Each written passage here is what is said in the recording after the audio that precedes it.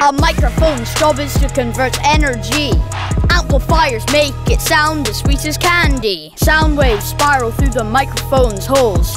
Diaphragm shakes, makes the others lose control. Vibrations make a current, which turns into a signal. Loudspeaker turns it back to a lovely old jingle. Mic level is the force that the microphone produces. Can be altered by the amplifier and sets its rap on fire.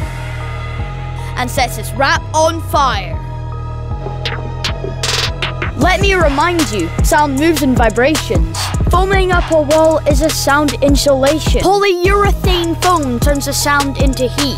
The Doppler effect brings the source to you, sweet. Which could be annoying if you want it soundproof. And if you have vents, it could turn into a goof. If the sound decibels get too high, which could be loud sounds being nearby, you could say a painful bye-bye to your hearing, which is totally fried. And sets its rap on fire. And sets its rap on fire.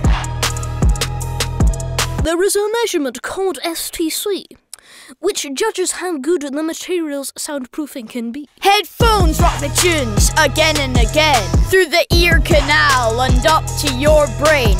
Electrical energy travels hot through the wires, from the MP3s playing hits from the choirs. Energy converts back to sound by a magnet. Beats headphones make it sound less ragged. If cubic is your natural taste, and boxy speakers what you put first place, remember that it ain't all style. That shape forms the sound and is what you amplify. Noise cancellation is my name, and merging two sounds is the game.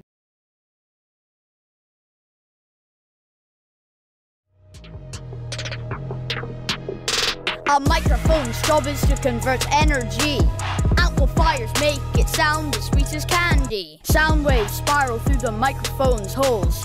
Diaphragm shakes, makes the others lose control. Vibrations make a current, which turns into a